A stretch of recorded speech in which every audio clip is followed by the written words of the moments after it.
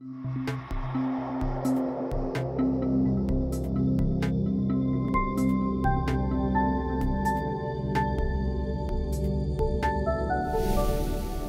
thanks for coming. Nothing of what I say represents the views of the Federal Reserve Bank of Minneapolis or the Federal Reserve System. Second disclaimer, there's going to be money demand. Third disclaimer is not going to be irrational expectations. So you stay at your own risk. It's like in the plane. This is time to leave, otherwise. Okay, so this is actually why I'm going to be focusing on a risk of leaving the euro. This is going to be narrow. These are some prominent people suggesting, well, they got many more votes than I ever got in elections. That's what I meant by prominent. We're basically talking about getting back the central bank and its ability to print. There is something called modern monetary theory that is a little bit fashionable in the US today, which somehow relates to this notion of how can you use the printing machine. Of course, you're going to get inflation. I'm not going to surprise any of you on that. What's going to be new here is how much inflation. So we study the consequences of leaving the euro for any of these countries, and then the effect is going to be really narrow. It's just what inflation you're going to get afterwards. The model is going to be simple and standard. It's going to be simple on purpose. It's just to generate a money demand. The results go with a much more general money demand, but this gives us a linear money demand that's going to be useful for explaining how the model works. The main innovation is that it's just not going to have rational expectations. Now, I will talk a lot about this. If I were going to do the model with rational expectations, I would need only 7 minutes. So the other 53 is going to try to justify that this is a useful exercise. And what I mean by useful exercise, I really want to think this as a policy question. I really want to think of what a simple monetary model tells us of what inflation would be if some of these countries actually choose to leave the euro, which I'm going to define precisely within the model what that means. Now, I want to emphasize that our agents in our model are not going to be irrational in the sense that they will have a probability distribution of the variables they care about, and they're going to maximize utility using that probability distribution. That probability distribution, in general, is not going to be the equilibrium distribution of that particular variable, which is going to be the price level next period. But it's going to be very close, in a sense we're going to make precise. So, of course, that leaves us with degrees of freedom, because now I have to tell you what we are going to assume about that probability distributions. Now we'll go in gory detail on how we do that. And essentially what we're going to impose as a disciplining device, which of course is not going to give you a unique probability distribution. We're going to give you one that satisfies a requirement that we believe is a good requirement, which is that if we run this economy in equilibrium with these agents that have a probability distribution which is not the exact distribution, they cannot reject the distribution they use for reasonably large samples, like 10 years, 15, 20 years. So instead of using the exact fixed point, we're going to use the distribution, which of course is going to affect the equilibrium. But that distribution is going to differ that much, and I will have to be very specific of what I mean by that much from the true distribution of the variable. But there's going to be lots of distributions. Yes. To satisfy that. Yes. So there's going to be huge multiplicity of equilibrium. There's going to be multiplicity given once we assume something about the distribution, there's going to be a unique, but we can make assumptions that differ a little bit. And actually, the way I'm going to do it, I'm going to choose the probability distribution. At the end of the day, I'm going to have one free parameter only. And that if I set that free parameter to 0, I get exactly rational expectations. And then I'm going to tell you what happens if I get that parameter to be slightly different from 0. And that parameter will have an economic interpretation in terms of a signaling extraction problem the agents are going to be making optimally in equilibrium. But yes, I mean, this is the notion that you can get into the wilderness of irrationality, as Tom Sargent liked to put it a couple of decades ago, and remain clean is not a notion we believe in. We're going to get dirty. And eventually, we'll try to convince you that our dirt is not that bad. Particularly if you're really thinking about the policy problem. particularly if you're thinking and telling what do you actually believe things are going to be if you leave the euro, then I think considering this robustness, it's very useful. And of course, because it's not going to be very robust to these small deviations. The fact that we make some small deviations and small, I'll try to be as precise as I can to define what I mean, it's going to change the outcome quite a bit. Yes? It's not a self-confirming equilibrium. So it's not like in equilibrium it holds and it's... No, it's not going to be exactly that. It's statistically going to be some sort of that. Agents will not be able to reject the model after 15 years. You're not going to use No. No, I mean, an advantage of this relative to other things you might have seen is this is simple. So if you don't understand what we did, it's certainly my fault, because it's not complicated. So what it is exactly, we'll eventually can talk afterwards. So what do we do in the paper? So the first thing is, again, this is in quotes because I'll be more precise. If you have small departures from rational expectation, this is going to severely amplify the inflation rate you can get in equilibrium. So the notion that if you print money, you get inflation is going to come out of any model with rational expectations. Once we make this with these departures, you can get much wilder inflation rates. And we think that, as I said, we're not going to be completely clean. We'll get a little bit dirty because we get into the wilderness. But I guess that if you take a shower afterwards, you're okay. So let me be specific of what we are going to mean leaving the euro. At the end of the day, there's going to be a model, and the model is going to, some things are going to happen. And then I'm going to define that. It's going to happen if you leave the euro. And there are going to be a bunch of assumptions, and you can argue about them. And if those assumptions are not satisfied, things can be different. But we believe this is somehow, these assumptions somehow reflect the views of people that are claiming that they would like to leave the euro, and some facts that we have seen in the last year. So the first thing is that we're going to impose these countries do not do immediate austerity. They're going to fiscal surpluses immediately after leaving the euro. They could. If they do, they would not get any inflation. But if you're going to take austerity, what's the point of leaving? That's the way we're thinking about it. So we're not going to have immediate austerity. In the long run, you'll make an adjustment, but it's going to take a while. Of course, you regain discretion over monetary policy. That's not very controversial. And the other thing, we're going to claim that being within the euro allows these countries to still sell sovereign bonds at reasonable rates.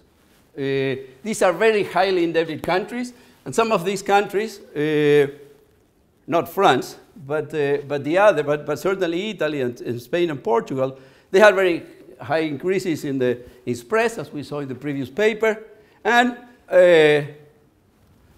there's some reason to believe that the ECB stopped those spreads from going completely wild. If there's no ECB behind to make those policies, it's sensible to believe that these countries are going to have, the debt is very high, are going to have some troubles issuing sovereign bonds. So it means that they will have to resort to financing the deficit with seniorage. So if they don't, things are going to be different. But we believe this is a good description of what would happen in these countries if they actually leave the euro. So it sounds like you could apply this to abandoning the peg, any peg, like Argentina in 2001. Absolutely. And actually, the model we're going to use is the model that we used with Albert several years ago to match the hyperinflation episodes in the 80s in Latin America. So that there's nothing really specific about the euro. It's leaving a peg. But the only specific thing is that is this issue. That you're not only leaving a peg, you're also leaving some ability to borrow that we're going to claim you're going to lose after you leave, which is more controversial than the others, but that's an additional feature. It's not just leaving the peg. Okay, so as I said, part of my job is to try to argue that in the model the agents are not irrational or just have some sort of incomplete information. The way I'm going to do it, I'm going to have an OG model really very similar to the one that Gaetano did, so that's going to save me some time, and us, to all of us. And I'm going to start with heterogeneous agents, because Because I just want to remind you that when we go to the representative agent and we solve for rational expectations, we make a bunch of assumptions that, that I'm going to claim they are a little bit extreme, and that then if you don't satisfy all those assumptions, agents cannot learn the equilibrium pricing function. And then if they cannot learn, they will have to have some other beliefs, and that's where we get these additional degrees of freedom I'm going to be talking about. Now, for the model I'm going to show you, heterogeneity on itself is not going to be very important. I'm just going to use the heterogeneity to just remind you, now that is the time to take a nap, so to wake you up a little bit, all the assumptions we actually make when we compute a rational expectations equilibrium.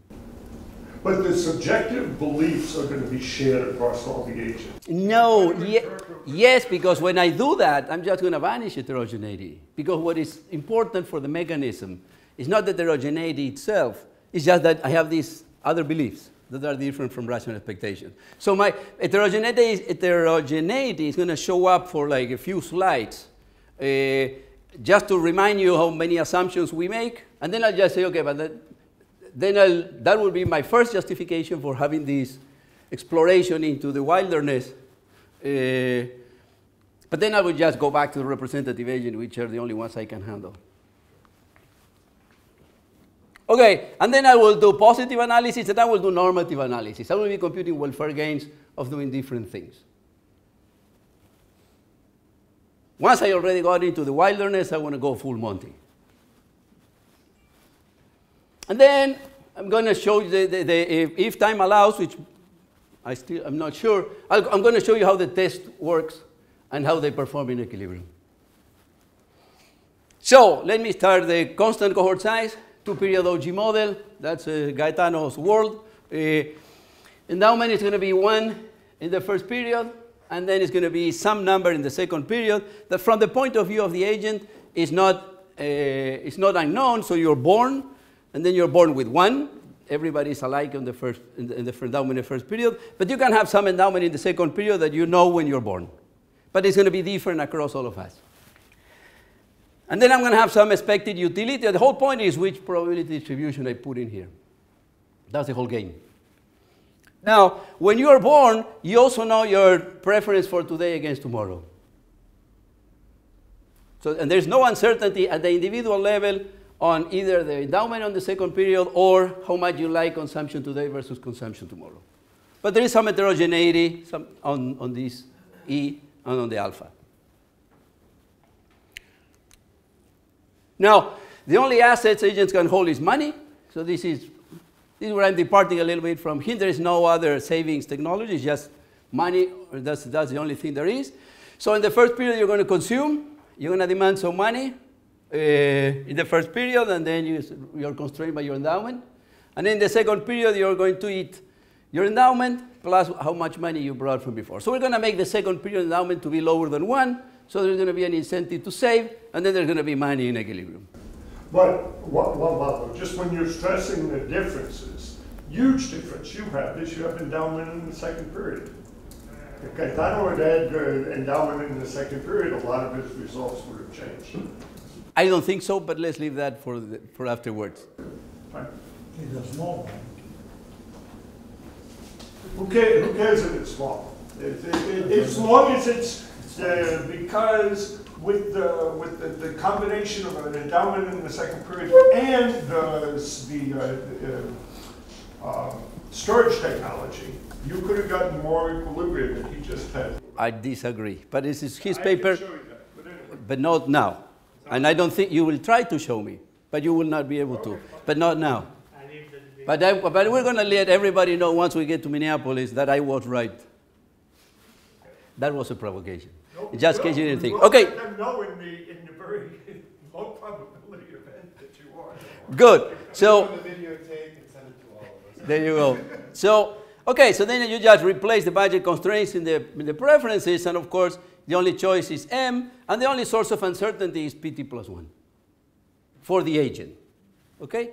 So that's the model. Get first order conditions with respect to M. This is log utility, so you get this expression there, where there are 2 agent-specific parameters, which are the preferences and the endowment in the second period, which of course defines simplicity and individual money demand for this particular agent.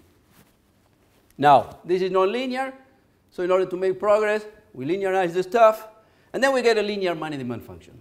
The OG structure, the endowment in the second period, all the things are designed to give us this linear demand function. Where these two parameters here, which then I will have to calibrate, are functions. These are agent-specific now, and they're functions of the two agent-specific characteristics. So I can say that an agent is defined by E and alpha, or by phi and gamma. Okay?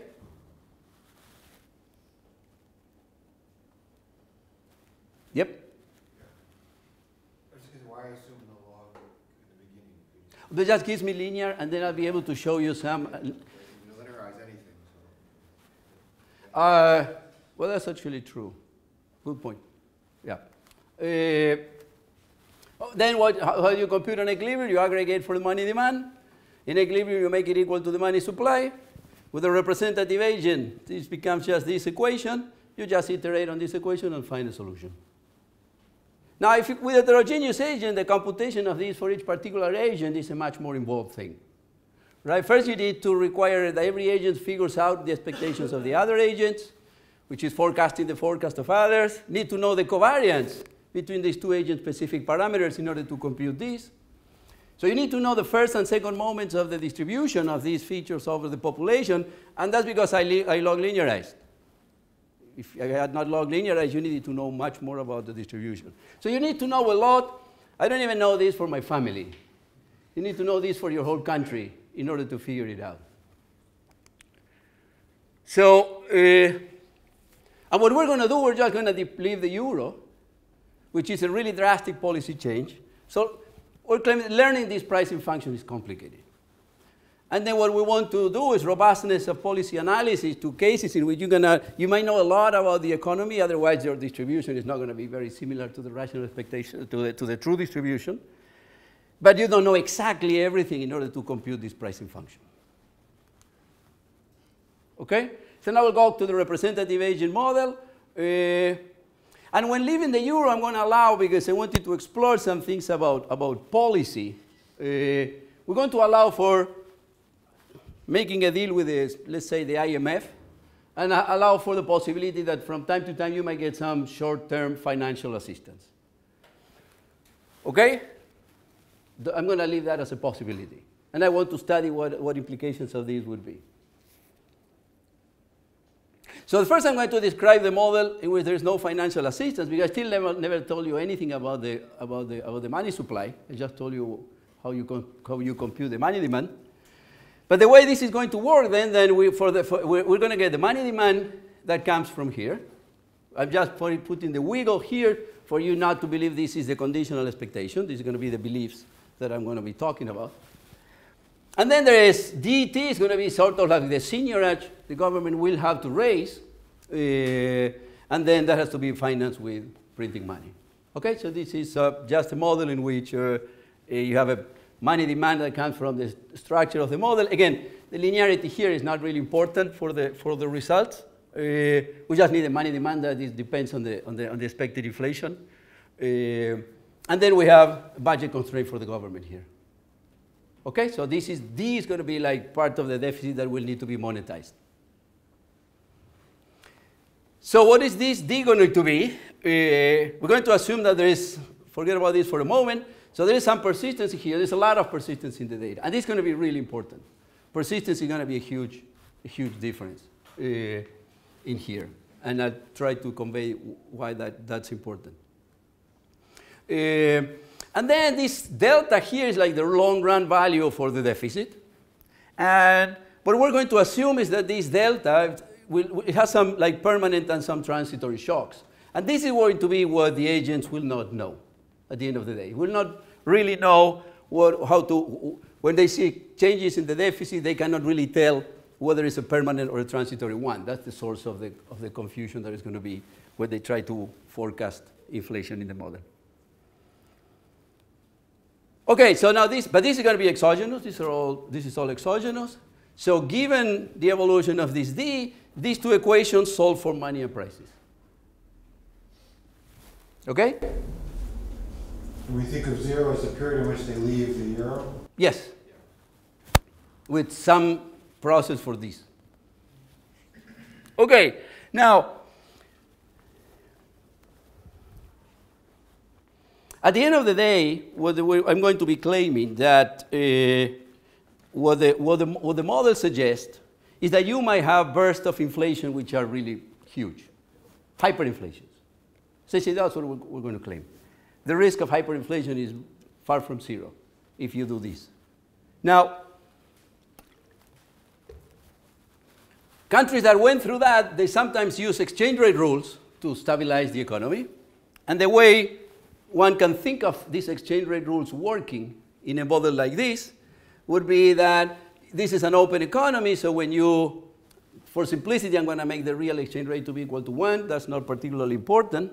But then if you put law of one price in the traded goods by controlling, and this is the foreign price, by controlling the nominal interest rate, you control inflation. Okay, so this is like the purpose of fixing or having a crawling peg on the nominal exchange rate is to control inflation. But then, if you control the M with that, this equation will give you M. But then, who knows whether this budget constraint is going to be satisfied now. So if you're going to impose these exchange rate rules, you might need, and in general, you will need some financial assistance to finance the deficit while you impose the rule. Okay? So part of the policy is going to be, I call the IMF and I put an exchange rate rule from time to time in the model. I'm going to allow for that possibility. Okay? And you don't contemplate changes in the... Yes, and we know what happens. If you just eliminate the deficit, you eliminate everything. So if you do austerity, then none of this really matters. We kind of see these statements about leaving the euro as ways to avoid the European imposed austerity. But you don't have to. Think of like, I want to have like some austerity at the beginning, so to affect expectations. You could do that. Yep. You could certainly do that. And this is naturally going to happen because the deficit is very persistent. So if you had a bunch of good shocks, boom, you can get surpluses here with positive probability. And that's going to be affecting expectations. So, and I'll show you simulations for long periods of that. So that could certainly happen. So the deficit thing is how you get determinacy? How you rule out like the money has no value? No, I'm getting exactly to that right now. I'm going there. No, here with learning there's not going to be that indeterminacy. With rational expectation there is going to be. So what do you do? I'm going to describe in 3 slides the rational expectations model, which is going basically, Gaetano save us a lot of time. Well, maybe I will use it for something else, but maybe I should finish 5 minutes earlier because of Gaetano's contribution. But essentially, you can replace, now forget about for the moment I'm going to do the rational expectations without the IMF. So then you just replace M in the equation here, then you solve for D, and then you get a mapping from a difference equation in inflation rates that depends on the deficit. Okay, so this is what happens in rational expectations if you do the way you did it in your first year macro course. And this equation is going to govern the dynamics of inflation under rational expectations. Looks like a Laffer curve, but not the typical Laffer curve you used to see is like the steady state one, in which you have a curve that goes up and then comes down, and then you have a straight line that gives you the 2 stationary points. That is not really what we're doing, because in that curve, what you're assuming is inflation is constant, the deficit is constant, and it's giving you the 2 values of stationary inflation that satisfies the budget. Here I'm giving you all the possible solutions that satisfy the budget. Of course, the 2 stationary points will have to be the same, but if you plot this equation, you get something like this. This is Sargent-Wallace of the 80s. So here you have inflation in T plus 1, in T minus 1, here inflation in T, and this curve is that function that I just draw. Of course, this function depends on D. As D moves, this is going to be moving. But if you think for a moment in terms of a fixed D, then what you essentially have is 2 stationary points, which are the good point in the Laffer curve, the bad point in the Laffer curve. For Gaetano, this was actually going, money was going to zero. Here you cannot go to zero because you have to finance the deficit. So you go to a finite point in which you're financing the deficit. But short of that, what you get is one equilibrium here, and a continuum of other equilibria that all converge to this one. So this is what... It is true. But this is not convergence. They're moving over time. Because these are all equilibria. So you have one, if you fix the deficit, you have one equilibrium here in which inflation is constant, another one here where inflation is constant but higher, and a bunch of equilibria that start somewhere between these two, and over time, they go to that one. Is that better, Ramon? Yes. Okay. This is what I'm going to be calling speculative hyperinflations, because you could have these equilibria financing the same amount of deficit, and then you end up financing the deficit with larger inflation rates, the same deficit. Now, all but one equilibria, shit, I wrote this before checking with you, converge to the wrong side of the Laffer curve. And this is actually remarkable. I never quoted this paper myself, and I never saw it quoted in a seminar before until yesterday. So it's like 2 times in the same conference that I gave. Brutal increase in, this was part of my thesis. But essentially the claim here... We might not count it because it's a order of citation. Not the other one. I know. I know. Still, 1 is a lot. So essentially the point here is that if you have these exchange rate rules out of equilibrium path, you can rule all this out. Then Gaetano's bringing some new things which I didn't fully digest, so I'm going to leave Gaetano's. I think it's consistent with what I'm saying here, but I'm not completely sure. He not necessarily has to agree with me. But essentially, I'm going to think that if I have these exchange rate rules I can impose, and I can impose them even out of equilibrium path, I rule out all these things. And along the equilibrium path, I don't need exchange rate rules for these, so no need for special funding in equilibrium. So this IMF thing doesn't make any sense if I'm just using rational expectations. And if I believe Oswald Rogov and me, and myself, I typically believe myself, then you can just focus. And that's what I'm going to do on this one. Okay. Okay, here's what I'm going to do now. Log linearizations here are tricky because this is going to move all over the place. But essentially what I'm going to do, I'm going to log linearize around that low inflation equilibrium. And then essentially what you get is that inflation is an autoregressive process in the rational expectations equilibrium. The persistence parameter is the same as the deficit when you log linearize inflation. And there is a term here which is going to be like the long run inflation rate, which inherits the properties of the long run value for the deficit. So it's going to have also a permanent and a temporary component. Equilibrium inflation is a function of the state in rational expectations. Of course, this is a function of the deficit. But if you log linearize in forecasting inflation, you can just use inflation itself. That's what we're going to give to our agents. Our agents are going to know this, and this is how they're going to be forecasting inflation. That's part of the free parameters we have. So we're going to assume agents use this equation, and we're going to give them knowledge about the persistency of the deficit. That's easy to estimate. You're basically estimating an exogenous process. The way we calibrate the deficit, that's how we're going to do it. So if you're learning on those, you learn that fast. It's not going to do much. What is going to give you a kick is that we're going to assume agents do not know this long-run value for inflation. They have to compute. And again, as the permanent component of the deficit has permanent and transitory shocks, long-run inflation inherits those properties. And then basically, we're going to endow agents with this formulation for beliefs. We're going to assume they don't know this long-run value, but know these properties. Knowing these properties means that then this term, which is the long-run value of inflation, we're going to assume that agents believe that this is going to be equal to the true value, B, times a transitory shock, but B evolves as a random walk. Okay? So that's where we have a permanent component here and a transitory component there. And the assumption is that neither of these is observable. You just observe this term here. So this gives you a signal extraction problem. So if we let beta to be the best forecast for BT at a given point in time, and beta t minus 1 the prior entering that period, then the prior is optimally updated as follows. This is just the solution of the Kalman filter, in which you update as a function of the past mistakes, where this coefficient here depends on the volatilities of the permanent and the transitory shock.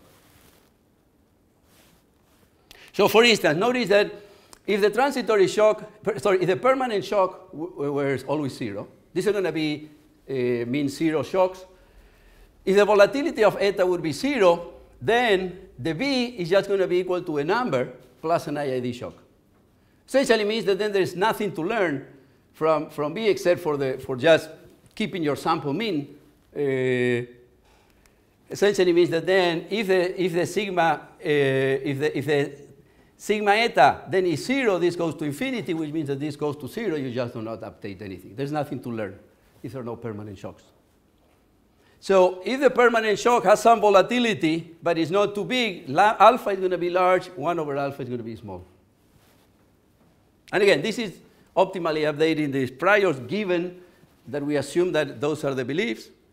So if we center the prior at the low inflation equilibrium in rational expectations, and we make the volatility of eta to be arbitrarily small, if we just remove the permanent component, so there is no more any signal extraction problem, so agents know everything they need to know, essentially we have the rational expectations as a special case.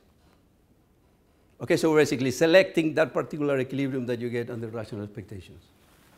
So the reason why here we get agents that are not completely certain about the rational expectation solution is because there is the possibility of some permanent shocks on the long-run inflation rate. They are updating their beliefs according to those shocks.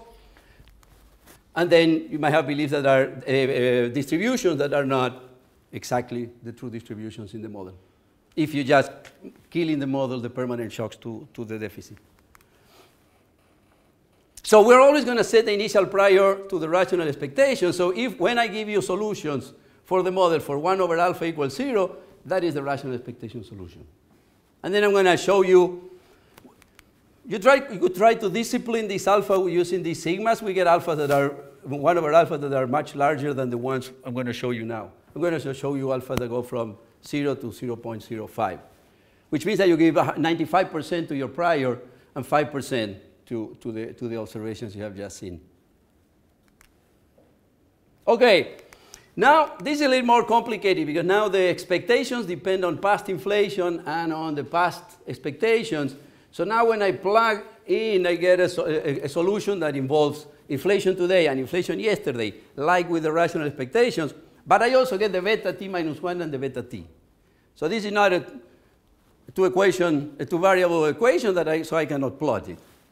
But if I start with something relatively, like with shocks like really small, close to the steady state in which this converge to, where inflation and expectations are the same, then you get a relationship between inflation today and expected inflation today that I can plot. So when I plot that, I get an equation that goes in a different way. So with rational expectation, this curve goes like this. With this learning, it goes the other way around. That's going to be all of it. So I'm going to spend, and this is from the paper, this is what we did with Albert many years ago, so we are exploiting this. So this rest point, when expectations are equal to inflation, because I assume that they are also equal to past inflation and to past expectations, they are exactly the same solution than the rational expectations. Because this is where expectations are equal to inflation. This point here is also the same rest point. But what learning is doing is changing the dynamics of the system. And it's changing the dynamics of the system in a particular way. So let me tell you what is in this plot. Here I have beta t. Beta t is expectations today. And this is inflation, how expectations affect inflation. But again, when I'm close to here, I'm close to a stationary solution in which inflation yesterday was also equal to inflation today. And what this shape is showing you is that if you have a shock that moves you a little bit away from here, then you come back. Because this is expectation, this is inflation, but then inflation is going to affect expectations tomorrow. So now this becomes a stable solution. So our interpretation is that once you leave the euro, you start financing the deficit, you essentially start, let's say you start here because the priors are going to be the rational expectations equilibrium. And then there are going to be shocks to the deficit that are going to be moving this up and down. So you're basically going to be bouncing around here. Now, eventually there is another point here. And of course, at this point, the dynamics are the other way around. If you start below, you come here. If you start above, you go up. If the shocks are not very volatile, this thing is not going to move much. Unless they can be persistent, because persistent means that you have 2 or 3 sequences of bad shocks, and then the deficit is going to go up. When the deficit goes up, this moves like there. When it moves like there, these 2 rest points get closer to each other. So once you got a sequence of bad shocks, this curve is moving there, and then the probability that now you get into to the right of the second stationary point, you go kaboom. So that's basically the dynamics we're going to explode. If you have a bunch of good shocks and the deficit is low, you're living around here, and that's what you would expect with rational expectations, live around here. But a sequence of bad shocks, because of the persistency, you're going to move this up, and then eventually you get some shocks that get you up there. And what do you mean get you up there? Then things just explode. That's where the IMF comes. So there are 2 possibilities here. But so essentially, what's going on is that you have a stable region and an unstable region. And this is for the same process of the deficit. It can be relatively small shocks to the deficit that take you to the other region, and then you go up. And once you get up here, this is governed by the dynamics between inflation and expectation. The deficit is not playing such a big role. So in that explosive part, people think that beta is actually a constant. I mean, B is a constant. Where? So what are people thinking when they're on that explosive? They don't understand they're on an explosive path. Oh, they do it because they expect inflation, and then inflation goes up. They adjust inflations up because of their mistakes. They're basically thinking that there is a permanent shock in inflation now. And then they adjust inflations up because they adjust inflation expectations up. Money demand goes down. To finance the same deficit, you need an even higher inflation, and then you go up. So here people are just going behind expectations all the time, but going up. But at period T, do they understand at period T plus K that things are going to be? In this benchmark, no, they don't. They're just no. Here they're just surprised. Here they're surprised all the time. Yeah. Okay. Surprised all the time. So what happens here? Well, sequence of large shocks bring you to the unstable region, and then eventually money disappears. If money disappears, there's no way to collect seniorage. Then you need the only way to go is austerity. The only source of revenue you had is not there. Basically, you have to reduce spending and get the deficit equal to 0. An alternative is you call the IMF, enforces a fixed exchange rate regime. The fixed exchange rate regime is going to bring inflation down because of the crawling peg. And then inflation is going to go down and expectations will come down again. Now, you may need assistance to finance the deficit while the exchange rate regime is in place. Once you stabilize the economy back, real money balances go up, and that allows you to collect additional seniorage, and then you would eventually accumulate some reserves at the end. So in the beginning, you may lose a few, but in the end, you may win. The question is what the net effect is going to be, and I'm going to make computations to tell you how that works. And of course, you can repeat the cycle of stabilizing, calling the IMF, letting the IMF go once you're back in the stable region, and then eventually call the IMF back when you're out.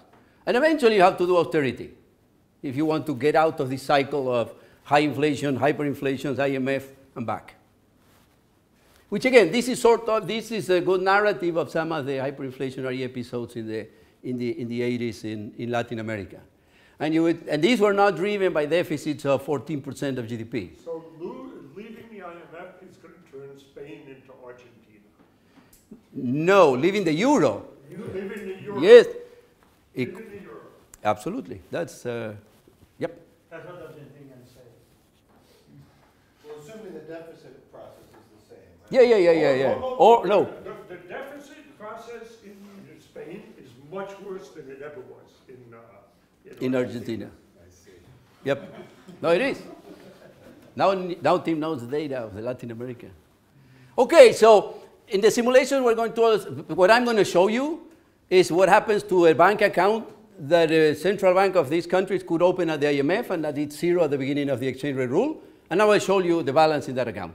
It's going to go negative in the beginning and then positive in the end. So we estimate the process of the deficit for Greece, Portugal, Italy, and Spain. You get pretty much persistence parameters around 0.9. Now we need to calibrate the parameters of the money demand. For that, we need to know how money demand behaves when inflation is high. In these countries, it was never high. So we used data from Argentina to calibrate the Laffer curve. So the maximum revenue you can get is 5% of GDP, and you do that at an inflation rate which is about 60% per quarter. That's how I'm going to calibrate the two parameters in the money demand. Long-run deficit is eventually going to be zero in the simulations, but it's going to take a long while to get there. Persistency is 0.93. Standard deviation is just 1.5. And then the persistency of inflation, we're assuming the same. With learning, actually, they're not exact. In the rational expectation, the persistency of inflation is exactly equal to the persistence of the deficit, close to the steady state. With learning, it's not, but it's very similar. So we just put it the same. And then we need these two parameters, which are the money demand parameters. And again, we calibrated those to have a Laffer curve that looks like the ones we've seen in countries that went through high inflation. Okay, there's one parameter I didn't tell you about. That's 1 over alpha. I'm just going to show you what happens for different values of 1 over alpha, which again is sort of like how much you trust your prior, that is the rational expectations prior, always. So what I'm going to show you is... That's going to be the one-dimensional yes. Deviation yes. from rational. When 1 over alpha is 0, I'm selecting the low inflation equilibrium in rational expectations. So that's how you can, and then if you give the interpretation of how much faith you have in your prior, that's the one that I'll be playing around with. Are they choosing their best alpha or not? The best alpha would be the ratio of these standard deviations, and it's actually if we did that, we estimated this process for inflation, and it gives a 1 over alpha, which is like 0.2. We're going to explore 1 over alpha is much lower than that. So this is what I'm going to show you. Now I'm going to leave the euro. I'm going to have these beliefs, and I'm going to run the model for I don't know how many periods, but the table will say. And I'm going to tell you which is the probability of have hyperinflation. What's a hyperinflation when you hit that bound? What I'm going to be doing here is I'm going to assume, okay, I'm going to tell you when am I going to do the exchange rate rule. And then I'm going to give you a time series simulation to tell you what's the amplification effect. And then I'm going to do some policy, and I don't think I'll have time for the test. Okay, so this is the first thing. Here we start with a long run deficit of 0. That's always the same. Here we start with a deficit of 4. This is more like Italy, deficit of 1. Like a smaller. This is the one with which they start. Because of persistency, this matters. And then the way you read this table is the following. Here we give you different values of 1 over alpha. So when over alpha is 0, the probability of having 0 hyperinflation is 100%. With rational expectations, you don't have this. And then what I'll give you is the probability to have 1, 2, 3 or more. So with 1 over alphas of 0.05, the probability of getting more than, getting at least 1 hyperinflation is 1 minus 15%. And here we are running, we are imposing the exchange rate rule when the expectations go to 150%. And when we put the crawling peg, we just put inflation low immediately. We're going to try also lowering inflation slowly, like doing some gradual policy. Gradual policies are going to be bad here. Okay, so essentially the point is that these numbers are sizable. So I'm basically going to stick to 0, 0.01. So this is like rational expectations. That's what here, and then I'm going to think of 0.05. Like we have 95% confidence in your prior, for which you can get many hyperinflations. And here we're just lowering the deficit, the initial deficit a little bit. Of course, the probabilities go down a little bit because you start with the 2 points being farther apart in the beginning. So this is a time series simulation of one of those. comparing 1 over alpha is called 0.05 with 1 over alpha 0.00. So when I said inflation can be much higher, that's the difference between the blue and the red. And this is like 700%, which are numbers we've seen. These are not like, never happened before. So if you just think that your rational expectations is the right approximation, you're going to get inflation, of course, but you get only the red. If you deviate a little bit, you might get the blue. So that's the first part. Yeah. I don't understand this. You can have a rational expectation in which 1 over alpha is not 0. No, no. No, rational expectations is 1 over alpha equal to 0. But because the true distribution doesn't have any, so it's a permanent. Yep. But you could have instead a true process that has a temporary. Yeah, you could have other processes. And you cannot get these spikes in a rational expectation that has a temporary component in the deficit process. No, because it's always bounded by the high point in the Laffer curve. All my hyperinflations are going up the roof beyond that point. Rational expectations don't go there. Okay, so where the mistake is important is that to pass that threshold. Yeah, exactly. Is that a small doubt on your prior allows for these dynamics that, because exactly, and what's going on is what Mark was asking. If you had rational expectations, you can never go there. So you could never expect, so no, if inflation is high, it has to be some shock. But you could never expect you would go beyond. So it's really the fact that you think there is a temporary, a permanent change in inflation that makes you update a little bit expectations and you go up the roof. So now I'm going to do some policy analysis. I'm going to tell you, well, first, computations, and that'll be done. So how does the model work? In the model, the gains of a monetary system are bounded and are limited. Because autarky is you eat 1 when you're young, and you eat E when you're old, which is lower than 1. And these numbers are calibrated given the money demand I have. Remember, the 2 parameters of the money demand were one-to-one mapping from the parameters of the preferences and the endowment. So given my calibration, I can compute this. Now, given the calibration, the gains of a monetary system are at most 10% of GDP.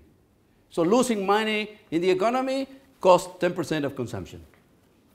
I think that number is low, but that's just my opinion. So I'm just going to also recalibrate the E that I'm going to be missing on the money demand just to make the gains of the monetary system larger. They're going to be 30%. I'm going to show you the 2 things. Now, what am I also going to do? Once I ask for the support of the IMF, and then I put an exchange rate rule, I'm going to have a crawling peg. I want to make sure that I get back the system into the stable region, so I'm going to put a crawling peg at the average of these 2 possible inflations. So I want to make sure that the economy goes back to the region.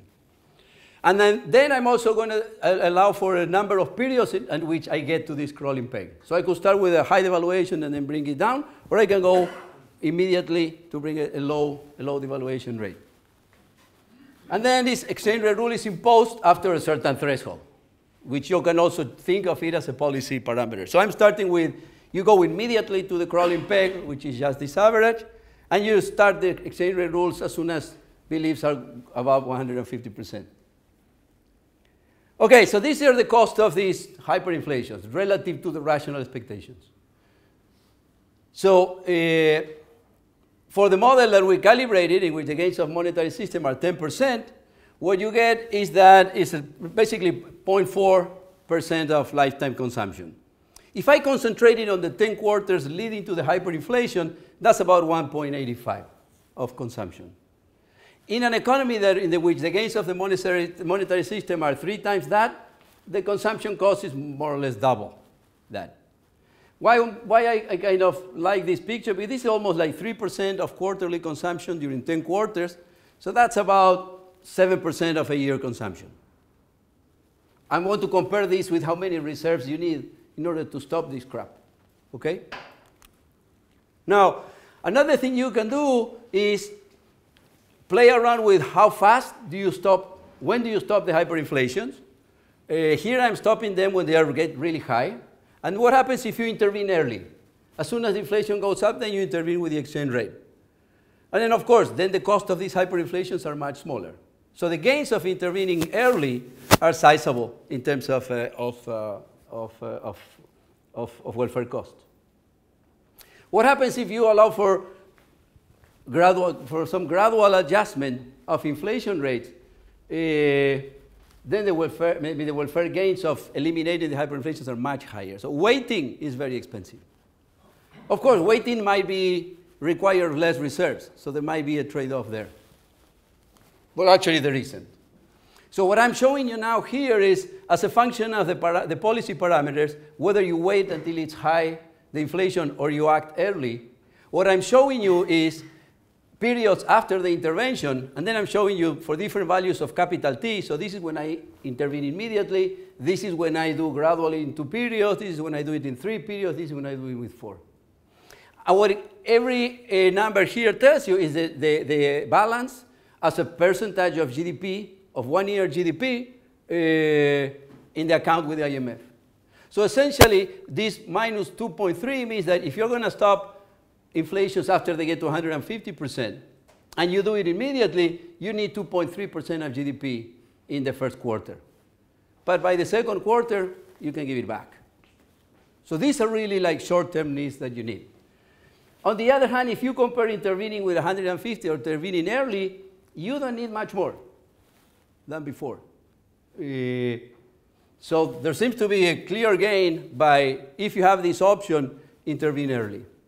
And on the other hand, making different values for T, at the end of the day, sometimes you end up with even a sharp, like a positive amount, but it's not really monotonic. It can be larger for 3 periods, but then goes back to only 1.4.